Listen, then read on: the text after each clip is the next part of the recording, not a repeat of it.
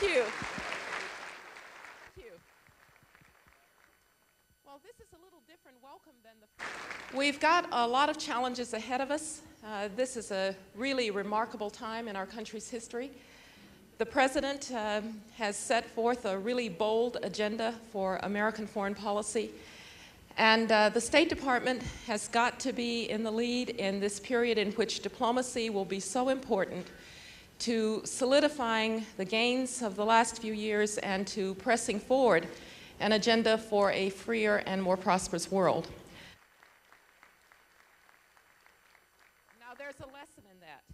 Be good to your enemy. I know that there are those who wonder whether democracy can take hold in the rocky soil of the West Bank or in Iraq or in Afghanistan. I believe that we as Americans who know how hard the path to democracy is have to believe that it can.